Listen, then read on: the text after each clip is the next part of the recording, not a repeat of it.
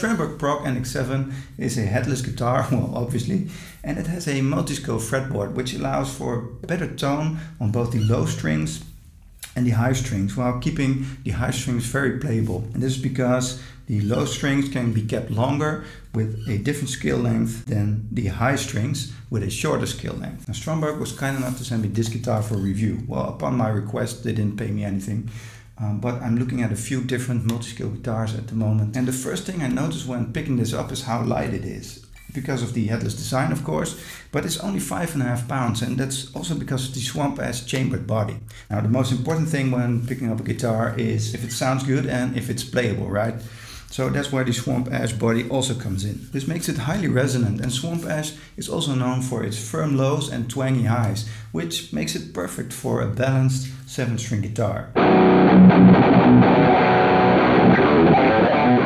The dense wood of the maple neck produces a bright and sharp tone which pairs perfectly with the swamp ash body, and you'll find this combination a lot in Fender guitars, in Stratocasters. So it's obvious that they wanted the Prog NX7 to be a very versatile guitar as well. And you could say this is a good headless Strat with a more ergonomic design, but the choice of pickups is where the analogy ends. This model has active Fishman pickups, the modern Alnico at the neck and the modern ceramic at the bridge, and together with the two voicings the Fishman Fluence pickups have with the push-pull in the tone knob. This gives you a lot of tonal opportunity. At the neck you get a tremendous active humbucker sound with the first voicing, with a full and boosted sound, perfect for distorted solos in the higher regions of the guitar.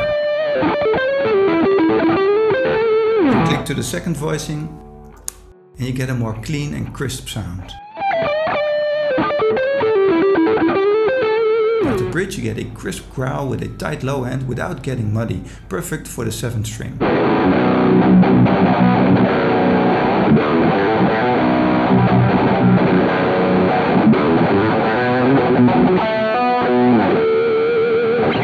Click to the second voicing and you get a more passive humbucker tone with a lot of dynamic response.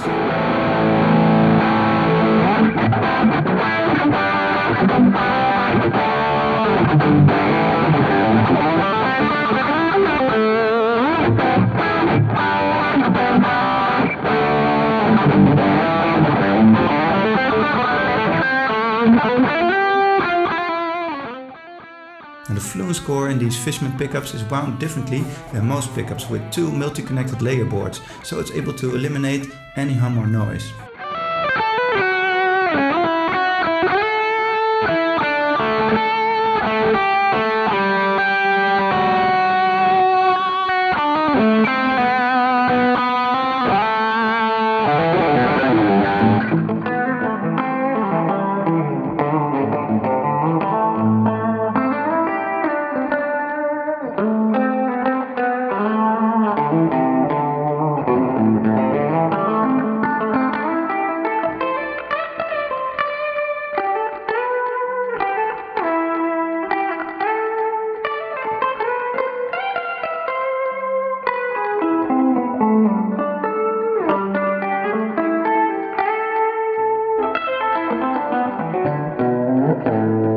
A coil split in the volume knob to get even more tonal possibilities. Now my favorite position is the pickup in the middle position with the coil split to get a little bit of twang.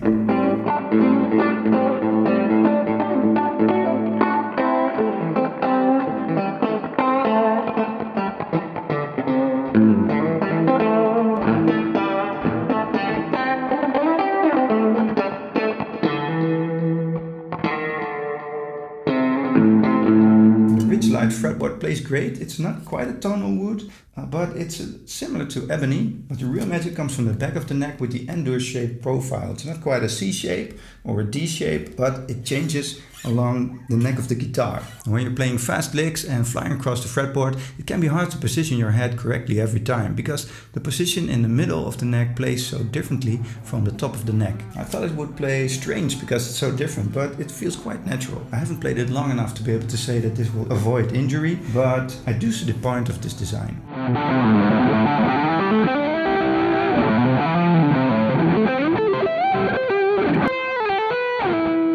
The tremolo system works great, and I haven't been able to get this out of tune even if I tried, and that's one of the major advantages of having a headless design.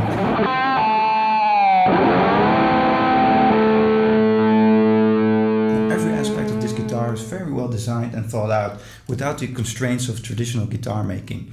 From the innovative neck shape to the ergonomic lap rest in different positions to even the way the guitar cable is positioned underneath the body so it doesn't get in the way. Now the most obvious disadvantage here is that it has a certain look.